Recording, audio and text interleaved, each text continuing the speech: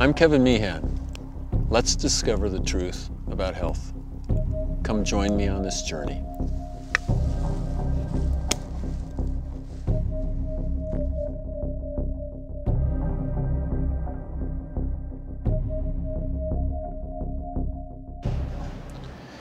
There's so much information about different types of diets. Diets from grain-free, sugar-free, to juicing, and so on and so forth. So what's interesting with all this information in front of us, what really is the correct venue for our health overall? There's a lot of current controversy regarding what food categories humans should eat for optimal health. Some of the most recent sources refer to diets revolving around blood types, no grain, paleo, etc., giving their insights on supporting their reasonings to adhere to these regimens. If we delve into understanding our own body's dynamic makeup, perhaps we can arrive at a conclusion of what is really practical and not contrived. Let's begin with something as simple as our dentition.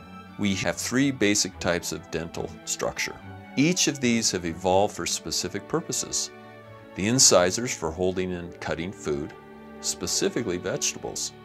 The canines for tearing food, particularly meat, and the molars are for grinding, such as breaking the husks of grain, seeds, and nuts.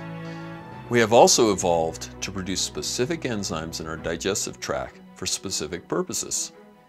Amylase for breaking down starches, protease for proteins, and lipase for lipids or fats.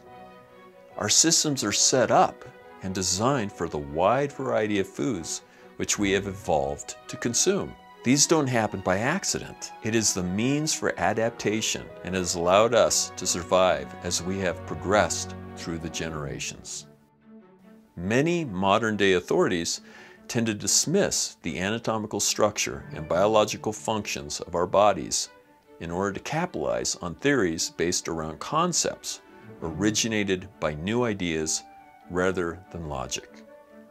It is important to understand limitations, and more than often, mankind exceeds these limitations, which includes eliminating the beneficial, whole foods that has allowed us to evolve into what we are today.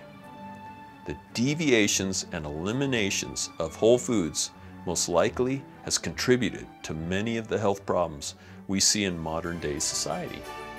The universe is whispering to us at all times. Are you ready to listen?